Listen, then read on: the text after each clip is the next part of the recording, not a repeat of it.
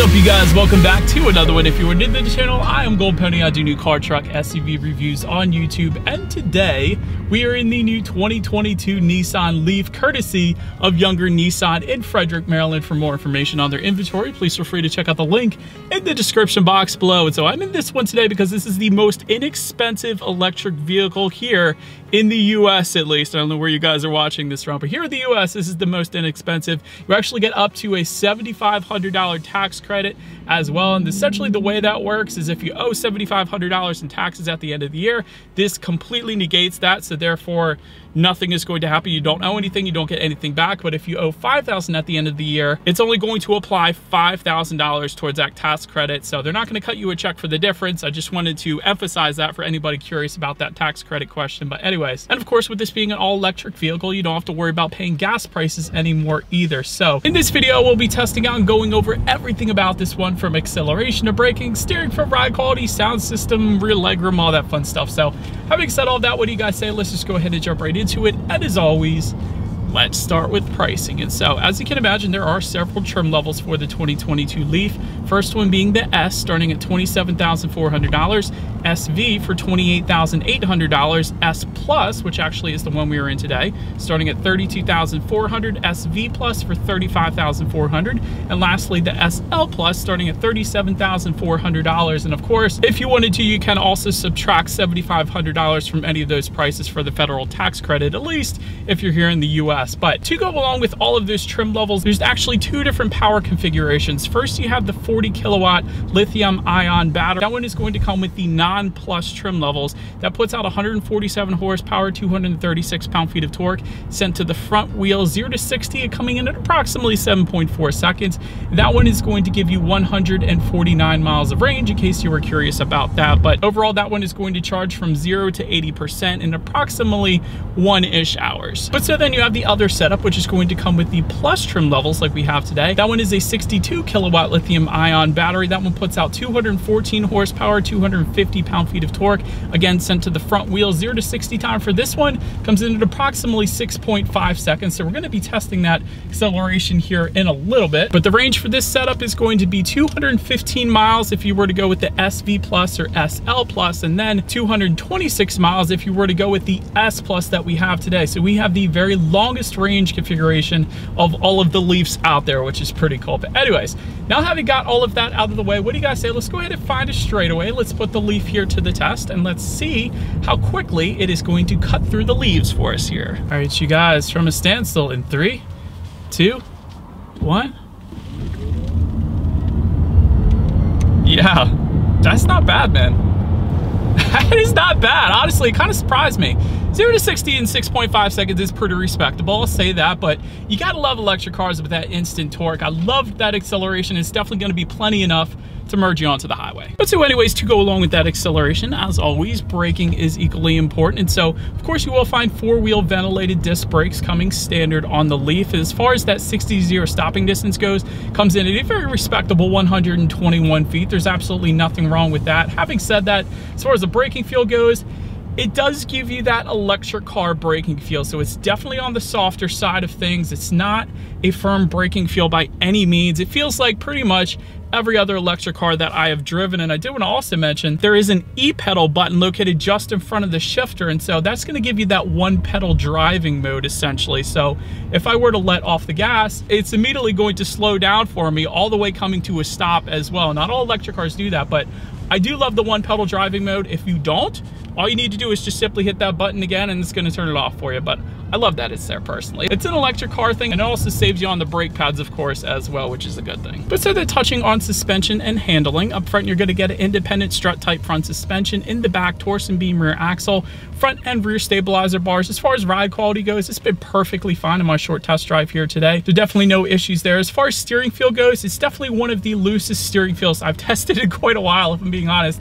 definitely loosey-goosey. Wouldn't have minded if they firmed that up a little bit, but it's kind of the exact opposite of a sports car steering feel. It's more like an SUV steering feel if I were to kind of compare it to anything, I guess. And as far as cabin noise goes, I'm going 30-ish miles per hour right now. There isn't a whole lot of wind noise or exterior road noise coming into the cabin whatsoever, so definitely no issues with that. And then touching on visibility, I can see perfectly fine out the back, 100% not gonna have any issues there. But that about rounds out the performance segment of this review, guys. Let's now go ahead and take a look at the exterior of our brand new 2022 Nissan Leaf. All right, so here she is, you guys, the new 2022 Nissan Leaf finished in deep blue pearl.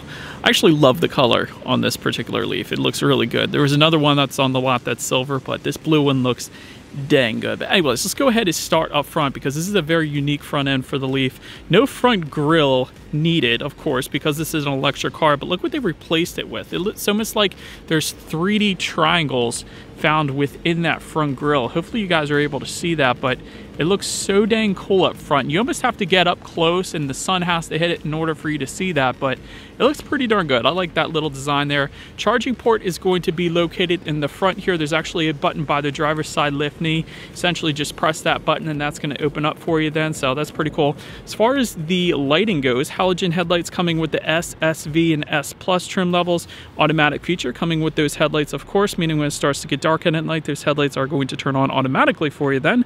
Fog lights are going to come on the SV trims and the SL trim level, and then LED headlights coming with the SV Plus and SL Plus trims, and that is going to include LED signature daytime running lights to go along with that as well. And then you do get a little bit of an added blue accenting on the front lip. You're not going to be able to tell with the blue exterior, obviously, but that is going to be there otherwise. But pretty much rounds out the front end of this one. Let's now go ahead and make our way to the side of the Leaf. All right, so now since we are around to the side of this one, as far as those window surrounds go, you're either going to get a chrome beltline molding or complete black window surrounds, depending upon which configuration that you go with. We obviously have all of the black window surrounds. You do get a little bit of a floating roof line towards the back. Actually, if I just show the back end of this car, it almost looks like a miniature Murano just from that roof line and the taillight going on to the back end of the Leaf there, because it kind of looks like a little Murano. It looks pretty good. I like it. Chrome door handles can be found on the Leaf as well. When it comes to the side mirrors, they are body colored power adjustable side mirrors. They will be heated for the SV trims and the SL trim level, and you will get LED integrated turn signals within them if you were to go with the SV Plus or SL Plus trims. Then take a look down at the wheel configuration. 16-inch wheels with covers coming with the S trim level only. As far as the wheel design you're looking at right now, we do have 16-inch aluminum alloys, and that's going to come with the SV trim and the S Plus trim that we have here today. And then the other two being the SV Plus and SL Plus is going to get 17-inch machine finished aluminum alloy wheels. But overall, not a bad looking side profile. Like I said, it looks like a little mini Murano more or less in my opinion, but that about rounds out the side of this one. Let's now go ahead and make our way to the back. All right, so now since we are around to the back, all the way to the top, you guys can see there is a body colored shark fin antenna. Just below that, gloss black rear spoiler with an integrated brake light. Of course, you do have that rear window wiper as well.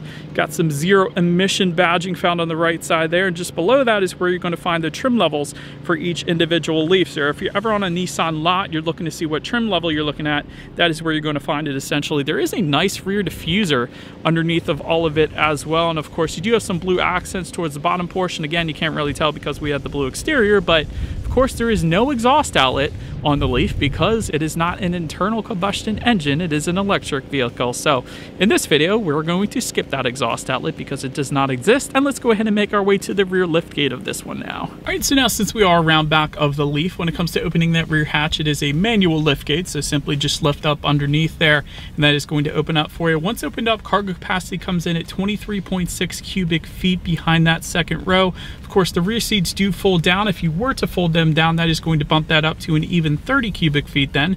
There is a cargo cover that is going to come standard on the SL Plus, and it's going to be optional then on some of the other trims. We don't have it there today, but in that cargo area, there is a little bit of cargo lighting, and there is a grocery bag hook is what I'm going to call it. But of course, you can also store your charging cables on that grocery bag hook, which is what you guys are kind of looking at right now. But anyway, let's go ahead now and make our way up to the rear legroom. That is going to come in at 33.5 inches. So for reference, I'm even 6 feet tall. This this is how much space I had back there. There is no rear center armrest with cup holders, no rear ventilation, and with a car this size, you probably don't need that anyways, but there is dual USB charging ports, which I definitely am a big fan of, so rear passengers can stay charged up back there. But then making our way to the front seats, manually adjustable cloth seating coming with the S, SV, and S Plus trims, and that is what we have today. Heated front seats coming with the SV trims and the SL, 8-way power driver's seat with 2-way power lumbar for the SV Plus and SL Plus, leather seating coming then with the SL trim level only. And actually, the seats are pretty darn comfortable, I gotta be honest. Even though they're manually adjustable cloth seats, still plenty comfortable, so I had no issues finding my perfect driving position. I'll just put it that way. There's a tilt and telescoping steering wheel. It is then going to be heated for the SV trims and the SL, and it's actually a flat bottom steering wheel, surprisingly, as well. So I like the sporty design of that. But then making our way to the startup, let me start by showing you guys the key here. You essentially have all your buttons on one side of the key, the Nissan logo, lock, unlock, and if you hold that unlock button at the bottom there, it's going to unlock it from when you're actually charging it, which I think is super convenient to have on the key. But essentially it is all keyless entry with a push button start for every trim level across the board. So all I'm going to do here, simply put my foot on the brake and press that engine start button located just below the climate control information there. But once started up, when it comes to the gauge cluster, you will find a 7-inch digital gauge cluster found on the left side. And then you got your traditional speedometer in analog form on the right, but you can adjust what is on those digital gauges through the steering wheel mounted controls. Essentially, it's going to give you how many miles you have left until you run out of range. It's going to give you that not only in mileage form, but also in percentage form then as well. And you do have the outside temperature, what gear you're in, the basics, whether or not you have the e-pedal on or off, so pretty much everything you could possibly want up there. But then making our way to overall interior quality, there is an overhead sunglass holder that is going to come standard for all trim levels across the board. Automatic climate control is going to come with all trim levels as well, meaning you set a specific temperature and it is going to automatically hit that temperature for you. There is an auto dimming rear view mirror with HomeLink controls if you were to go with the SV Plus or SL Plus trim levels. Overall, as far as interior quality goes, it's pretty much to the point, I'll put it that way. There's a lot of plastic included in the interior, including just around the shifter, also on the doors, but overall it'll get the job done. And keep in mind, this is still the least expensive electric car out there. Just in front of the shifter, you have a USB charging port, phone charging port, 12-volt power outlet, and a little place, I guess, with a rubberized bottom to store your cell phone. You do have the e-pedal just behind that. As far as the shifter goes, let me show you guys that real quick because it's kind of different. To put it in reverse, you slide it to the left and up. To put it in drive, you slide it to the left and down, and then park is just you press the P button in the middle. So a little bit different than most other cars out there. Got a little bit of storage behind that, dual cup holders, and tiny little bit of storage within the center armrest, but I love the blue contrast stitching. I'll say that on the center armrest, and that's a very soft feel to it, and that's a good thing because that's where a driver is going to be placing their elbow for the most part. So overall, like I said, interior is pretty much to the point. But anyways, let's now go ahead and make our way to the infotainment screen. 8-inch color touchscreen display coming with all trim levels across the board. Bluetooth and audio streaming coming with that. Android Auto, Apple CarPlay as well. Factory navigation system is going to come with the SV trim levels and the SL. And overall, it was actually a very quick system. I'll put it that way. When you hit something on the touchscreen, it instantly changed. There was no lag whatsoever. So I was a big fan of that. You can, of course, check out your radio information up there as well. And by the way, when it comes to the sound systems, you will get 4 speakers for the S and S Plus trims. You will then get 6 speakers for the SV trim levels, and then a 7-speaker Bose sound system for the SL. So having said that, I guess we have the 4-speaker sound system with this here today. So what do you guys say? Let's go ahead and turn on the radio, see what we got playing today, and let's test out the clarity of this one. It's actually not that bad for bass for a 4-speaker sound system, but having said that, it's 4 speakers. It's pretty basic, but still decent bass for a 4-speaker sound system. I'll just put it that way. But last thing I want to mention on the infotainment screen is when you do put this thing in reverse, you will get a rear view camera, and the vehicle is actually going to make this chiming kind of beeping sound as well. Since it's not an internal combustion engine, you don't have that engine noise to kind of warn other people that you're backing up. So that's why it makes that sound, and that is always is going to lead us into safety. And so to start, front side curtain airbags do come standard, driver and passenger knee airbags then as well. In the back, you're going to have latch, aka lower anchors and tethers for children for the rear car seats, rear child door locks, tire pressure monitoring system, but also coming standard across the board will include a forward collision warning system, automatic emergency braking with pedestrian detection, intelligent lane intervention, a blind spot monitoring system with rear cross traffic alert, rear parking sensors, reverse automatic braking, high beam assist, and lane keep assist as well. It's quite a bit that comes standard actually on all trims. You gotta love that. And then the SV trim levels and the SL is going to add to that adaptive cruise control then as well. And so overall, when it comes to my final thoughts here of the Leaf, this is really an excellent price right now, at least for electric vehicles. So it's very possible you can get this one for $19,900 if you include with that the $7,500 tax credit. So if you were to owe the government $7,500, and you take that into account, $19,900 is what you can get the S trim level for here. So that's pretty cool.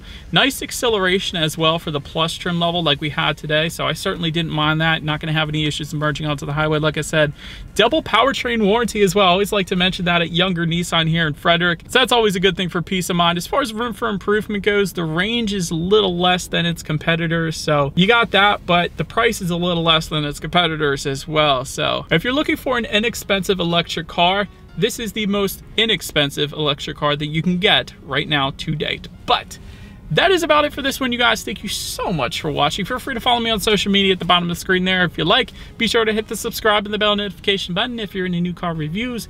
That is what we do here on this channel after all.